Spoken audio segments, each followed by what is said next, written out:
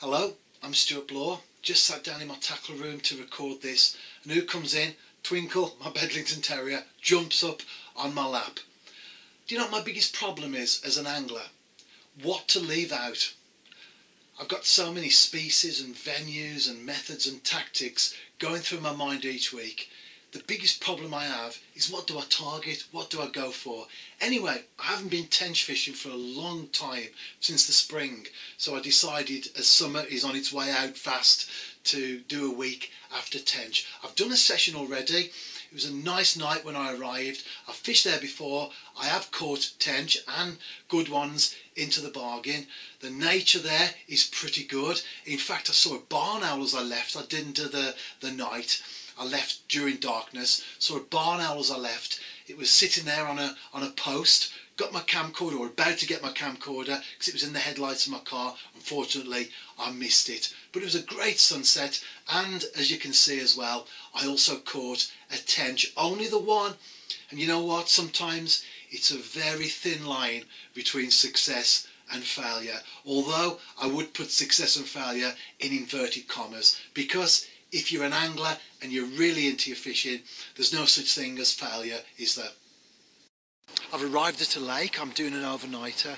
One thing that I really don't like, not just in fishing but in every aspect of life, is waste. Certainly with food at home. I'm always saying to my wife, she says, what do you want to eat?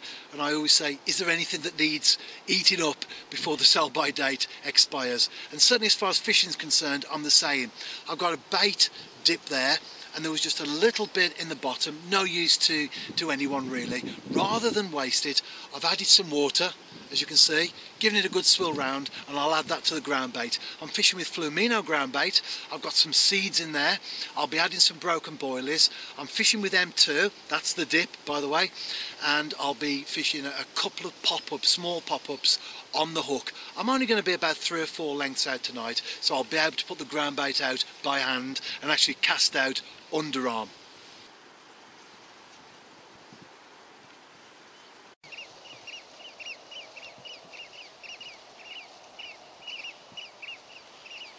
Nothing at all during the night, and I'm just packing away. In fact, I've put my pod down, and I always leave my rods till last.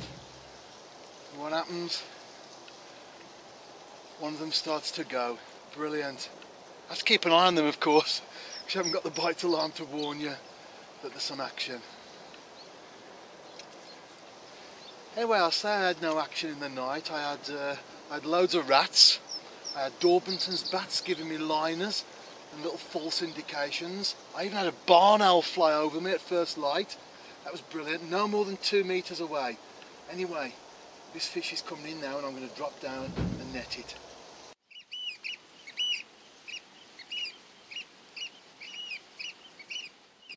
I've mentioned seeds, and in particular I'm referring to pigeon conditioner. It's a great bait, and a price range as an idea of what you can expect to pay for a 20 kilogram sack, from about £12 at the lower end of the market up to somewhere 18, 19, 20, that type of price. Now the seeds do vary, and it's important to make sure that they are prepared properly. That's the key to all types of fishing. I use them for tench, for barbel and for carp, but preparation, the process to make sure those seeds are safe, is absolutely important. Now very often the seeds that I end up getting hold of, all I need to do is to tip boiling hot water on them, leave them to soak overnight, and the next morning I'm able to look at the seeds. They've now taken on that water that I put in there, and by the way, may need topping up as well during the course of the soaking, but it's taken on the water. They've now swollen to maximum size, and that's important because think tiger nuts. If they're not prepared properly, once the fish takes them on board into its stomach, it can cause all sorts of issues, some of them quite serious of course. So you get the seeds, you prepare them properly. If there's any doubt at all, or there may even be some nut type things in there. Make sure you boil them. The important thing is to make sure they're well prepared safely. But of course, once you've done that, you can then wash the seeds down. Although they do produce a lovely aniseed syrup that you may want to incorporate into the bait when you put it out, but you can wash them down and flavour them with your own additive, your own dip, your own glug that you want to put in there. And as for putting them out, well, it depends where you're fishing, how far out you're fishing and all that sort of thing. You can put them out by hand, although that is a bit tricky because they will fall at various levels out to where you want them. I usually use ground bait as a carrier and a little bit of an extra additive as well, an attraction for the fish. You can spod them, you can put them in a feeder, a cage feeder, an open-ended feeder with a little bit of ground bait at each end to hold them in place. Sky's the limit really, but above all they are great baits, but they need to be prepared properly. I can't emphasise that enough. I'm doing another overnighter. Actually, I've already done one that hasn't featured on the video. I didn't catch anything. I arrived quite late. By the time I finally got everything set up, it was dark. The nights are drawing in now, aren't they, as we move through the summer. I was fishing popped up corn on both rods, and I was also putting some corn out as well in with the seed and the ground bait. On this particular occasion right now, I'm still keeping faith in corn on one of the rods, but I've gone back to popped up 2 M2 boilies on the other. That's served me well so far, and as always, confidence plays a big part in fishing, doesn't it? It's going to be a nice night tonight. I'm stretched out under the stars on my bed chair, lying there just. I could hear a reed warbler in the rushes next to me. Anyway, as I often do, I try and see them because they're usually heard but not seen, and I managed to track it down. Anyway, as I looked and watched its activity, I saw that there was actually a nest there.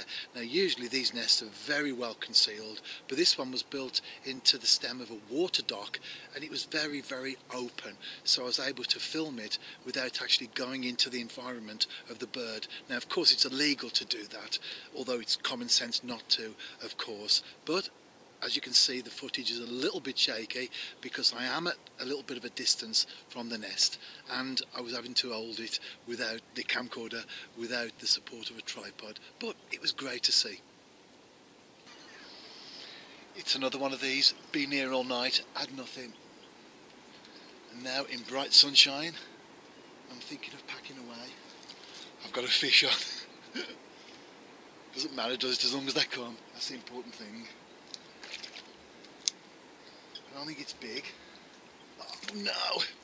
I just had a hook pull. I saw it as well. Oh, that was on corn. Anyway, you can tell it was a tench. Look at the slime there. That's on the hook length.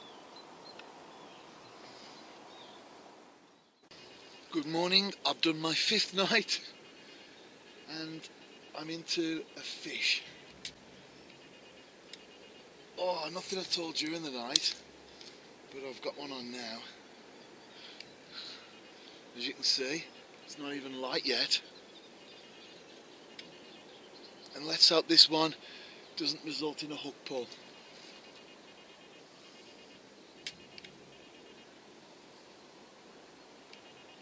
And I think it's gone over the line of the other one actually. Never mind, as long as I can get it in, I can do all the untangling later.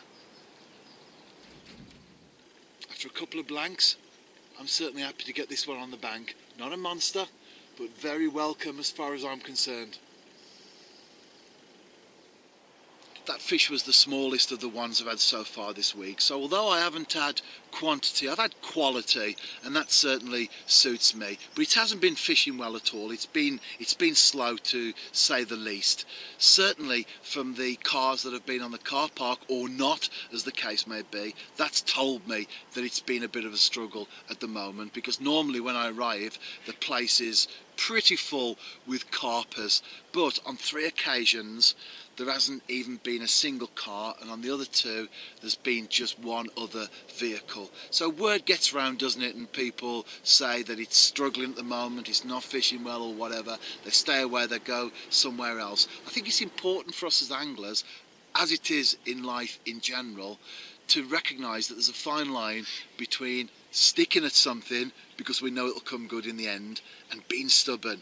And we certainly don't want to be the latter, do we? We don't want to be the sort of anglers or the sort of people in life that just do something because we're absolutely stubborn about it. We want to do it because we realise or we believe there's a chance that it will come good in the end. And that's why I've stuck at this week. And it's certainly worked, hasn't it? And it's always good to have a challenge. It's always good to be motivated by difficult fishing conditions, because when you do catch, it certainly makes it worthwhile.